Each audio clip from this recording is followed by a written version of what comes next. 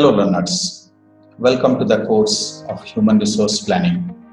I am Dr. L.K. Jena, your instructor of the course. In addition to welcoming you for this course, I would like to say that in this course you are going to get the inputs on understanding the various approaches that is followed on human resource planning, the different trends that affects organizations, employees and job applicants. We will also be understanding about the importance of human resource planning in the present organizational scenarios. Also, we would like to understand about different issues like the external and internal issues that influences human resource planning. We will also be trying to understand and appreciate the dynamics that is involved in various forecasting techniques.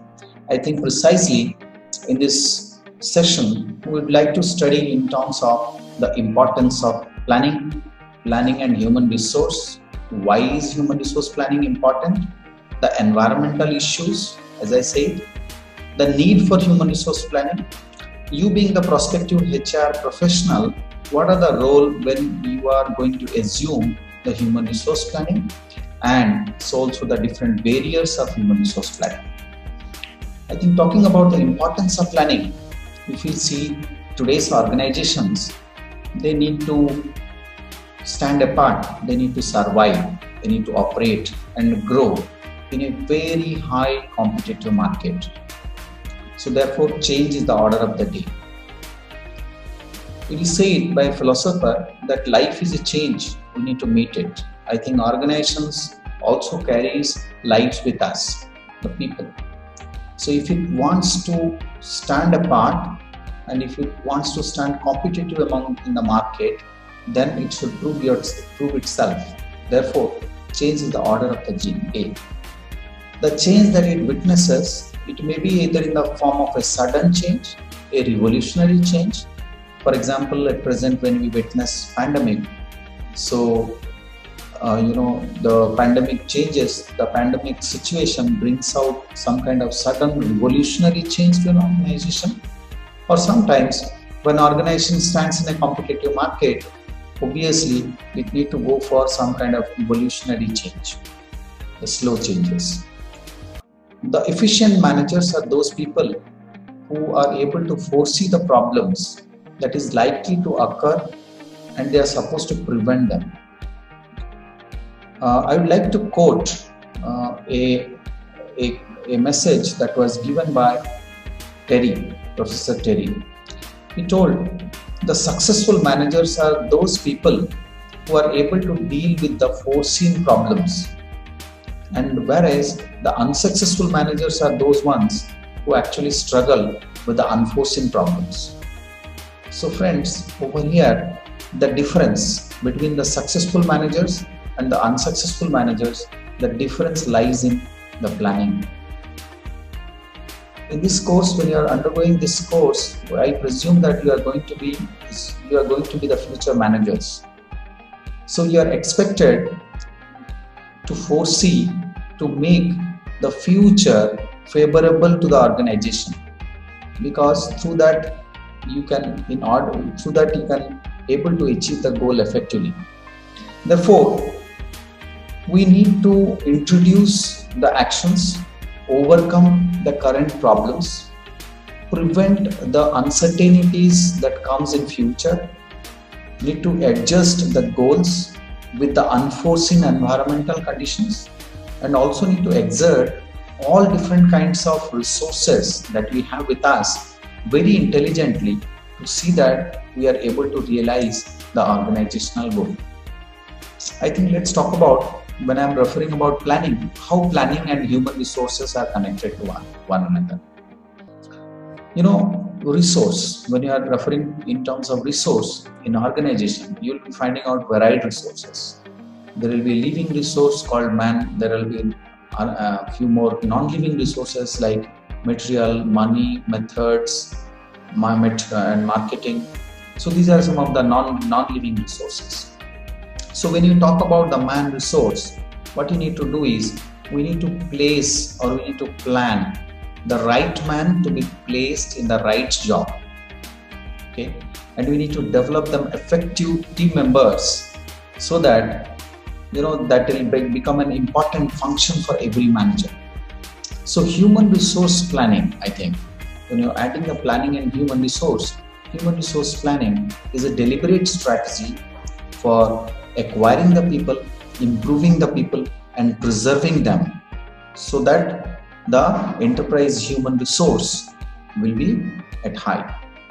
Human resource planning involves ensuring that the organization is having the right kind of people at right time, and it need to adjust the requirement to the available supply. Therefore, as human resource planning is a very important decision-making process, it is supposed to combine some important activities. Windmill, one of the organizational theorists in the field of HR, he stated that there are 3 important activities that is influencing human resource planning, or that is supposed to be carried out while we say that we are doing the job of human resource planning. Number 1, it is to identify and acquire the right number of people with having the right skills. Number 2, we need to see that they are being properly motivated, so that whatever the goals that the organization sets for them, they can achieve. And third one is the organization need to create a link, the link between the objectives of the organization, that is the business objectives, and the resource planning activity. So now let's talk about why human resource planning is important. Human resource planning is basically, it is a very forward-looking function, because over here, when it is talking about how the business is going to move on the people forefront, and when it is sharing the necessary direction to it, then obviously it gets to be as the integral part of business planning. Human resource planning is very important for both organizations and its employees, because it makes people and the organization future ready. So over here you can see that the basic goal of human resource planning is to see that, or is to predict about the future, and basing on the prediction, human resource planning used to plan for implementing the manpower programs, so as to avoid any anticipated problems. Human resource planning, therefore, when we come in the form of a definition, we can say that human resource planning is the process for examining an organization or individual's future human resource needs and developing human resource policies and practices, so as to address the potential problems. For example, when you are thinking about implementing the training programs, I think let's talk about the other aspects, because when we plan for human resource, anyways, when you are doing any kind of planning, we need to take care of what kind of environment we are in, what kind of internal environment we have, and what kind of external environmental influences we get. So first of all, over here we need to know about event. Okay, when you are thinking about environment, first of all we need to know about an event. So any issue can be called as an event or trend which has the potential to affect the human resource outcome. The human resource outcomes are in the form of motivation, employee motivation, turnover, absenteeism, the number of and type of people who are needed, and so forth. So if we see the external and internal issues that are the forces that drives human resource planning, one of the issue that you can find out is the demographics. I think that is an important part of it, that is called as the composition of the national workforce. I think if we see broadly, the workforce of the future is lying on with Asians. I think that Asians are having the highest amount of young workforce within them. Another prediction in the workforce demographics will be the women, who are constituting a create a big segment of the workforce which was not there in the past. The increased participation of women, it is giving a lot of pressure to the organization to come out with something called as a pro-family policy, such as, there are policies like flexi time, there are policies like child care, there are policies, labor legislative policies like crèche facilities, and so on and so forth, to support the working mothers. In today's workforce, also we used to find an increased representation of minorities, because when those people are present in your workforce, then you have to tune yourself to give more emphasis on the diversity programs, because by creating the diversity platform in an organization, we can ensure harmonious relationship between workers from different racial and ethnic groups. After the demographic issues, the second external issue that HR planning may interface is about the technology. We may see from 1980s onwards, for the last 40 years, if there is something called as a tremendous amount of improvement that took place, is the information technology. Given the size of investment, a variety of changes in the human resource areas have occurred. There are many organizations who have actually announced plans to reduce its workforce because of the technological changes. We may find out policies like State Bank of India in 1999, they came out with a golden handshake. When they have injected the technology into their working platforms, then a lot of people, they felt like, they felt that need to be reduced. So therefore they come out with a golden handshake plan. So these two are the external issues. Whereas when in case of internal issues, we may find, first of all, the structure. The structure means it refers how we are designing our task, who are actually reporting to whom, the reporting relationship, how decisions are made among hierarchies, how people communicate with each other.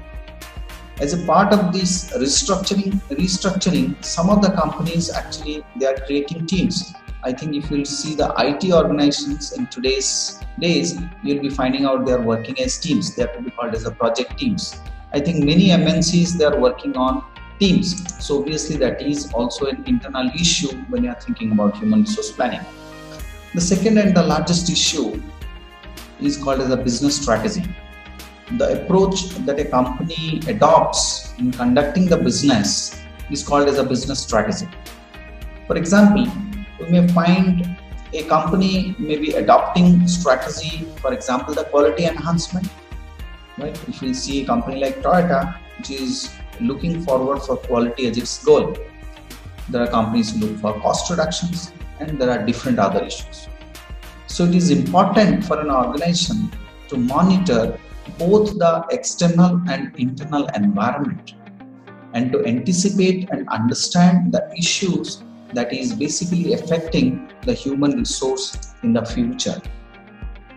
Coming to the third agenda, that is talking about the need for human resource planning. Why human resource planning is important?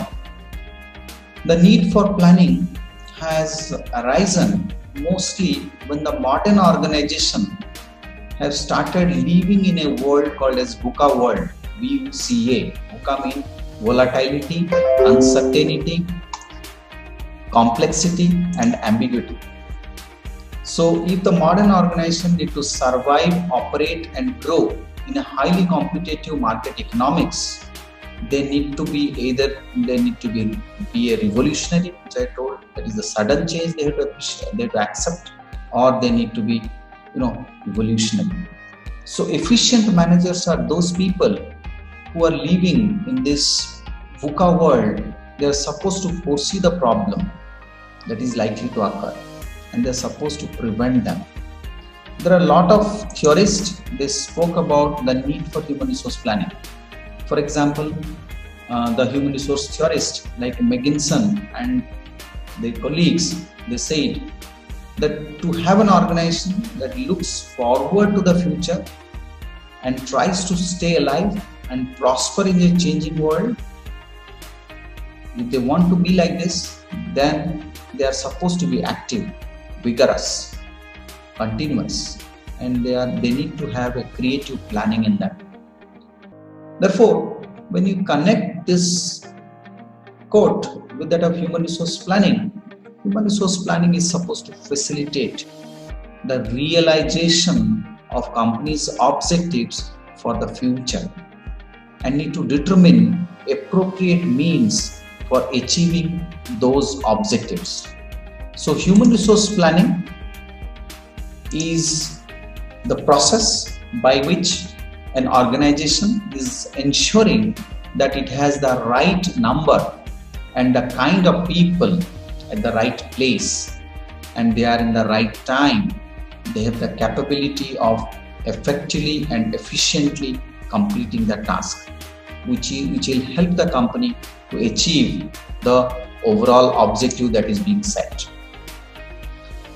So therefore, when you are reaching to more specific HR planning that is required to be met, what we need to do as HR professionals, we need to forecast the HR requirements. We need to see that people are able to cope up with the change in the varied market conditions, the technological changes when it happens, the government regulation policy when it changes. So we need to study that. We need to see the existing HR productivity of our organization, how our HR is productive. Is the HR is able to see what the organization needs in terms of the people requirements. So therefore, if we put up properly the human resource planning, if it carries out properly, then it will give a great amount of benefits. We can create a reservoir of talent. We can prepare our people for the future. We can expand our contract. We can cut the cost, and we can create a very robust succession planning. I think when you are doing a kind of human resource planning, let me share you how the human resource planning is taking place. The HR planning process happens in an environment, in an environmental setup. In an environment, there are different organizations functions. So for an organization where you or I work, we need to understand first of all its objectives and policies. The objectives and policies need to have two arms. One is called as a HR need forecast, how much of people we need, and the other one is to be called as the HR supply forecast, how many people are available in the market. So one hand we have the need, the other side is the supply. So when we connect these need and supply together, we can do a HR programming.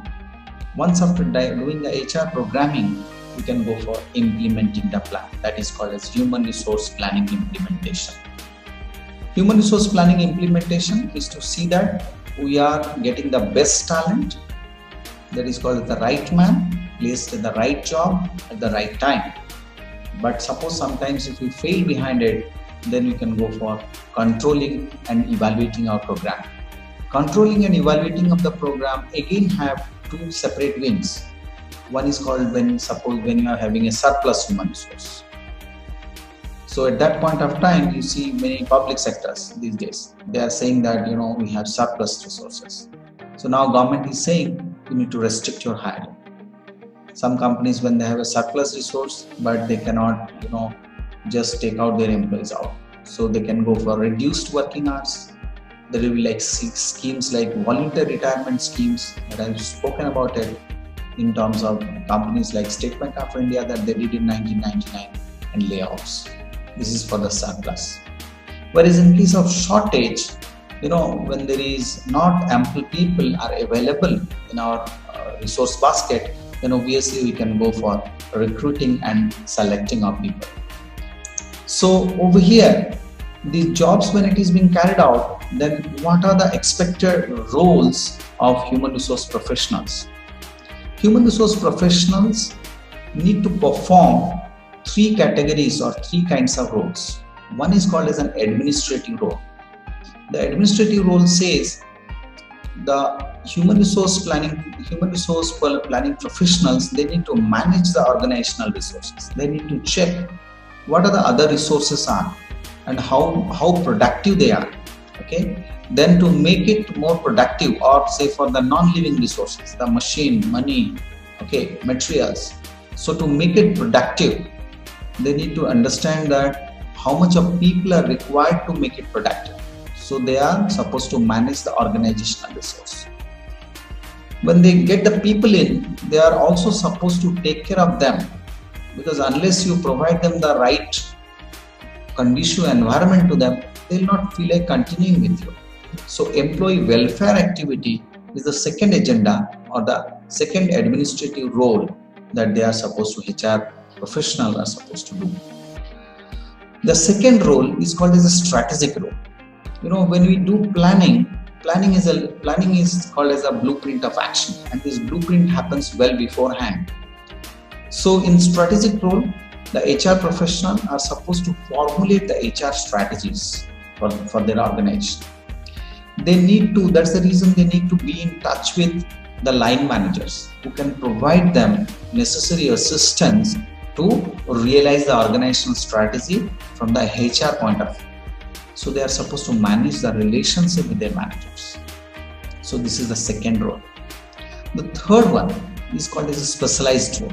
Specialized role means when you are doing a job of human resource planning, they need to collect the data, analyze that data, and also they need to design and apply the forecasting techniques.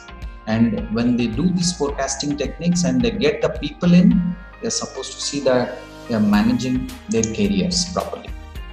So therefore, the role of HR professionals, what I have spoken in terms of 3 different roles, and though there are many other combination of roles which is also been possible with the different focuses based on circumstances of an organization, we HR professionals need to evolve.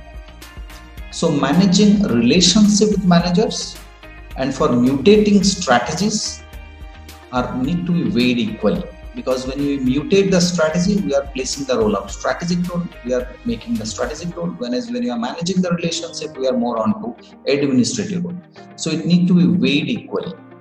The activities in these areas are equally important to human resource planning because of the implicit purpose of anticipating and implementing the change in the organization.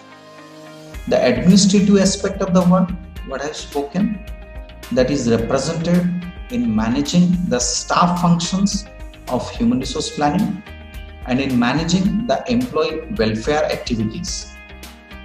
Whereas if you see the contemporary times, the primary attention that many organizations they give is a combination of 3 important categories of activities.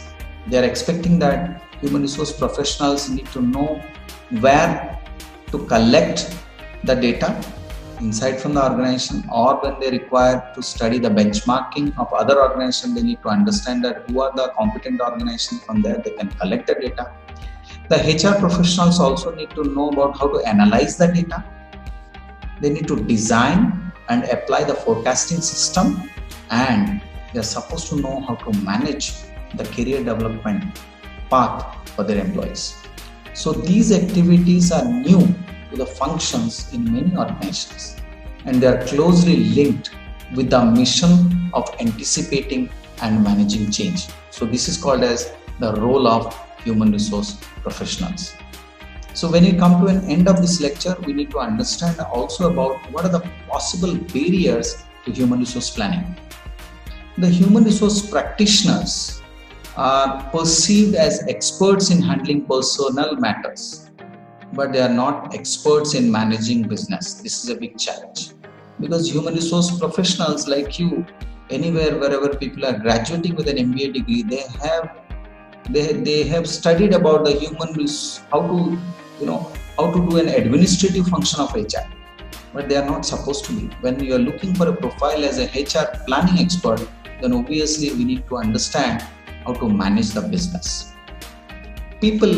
Second point is people are questioning the importance for making the human resource practices future oriented, and the role that is assigned to HR practitioners are in formulating the organizational strategies. So there are people when needed offer handsome packages or benefits to them to quit when you find them in surplus. But when the task is so simple, where is the need for elaborate and time-consuming planning for human resource? So that need to be thought about it. The third point is the HR informations that is available. It is often incompatible with other informations that is used in strategy formulation. Strategic planning efforts, how long been oriented towards financially forecasting, actually that often it excludes the other type of informations. So therefore financial forecast takes precedence over HR planning. So we need to create a robust system wherein the HR planning need to provide in terms of a correct quantitative picture of how much of money that is going to be involved to procure and develop the human resource, the internal human resource. Conflicts that may exist between the long-term and the short-term HR need.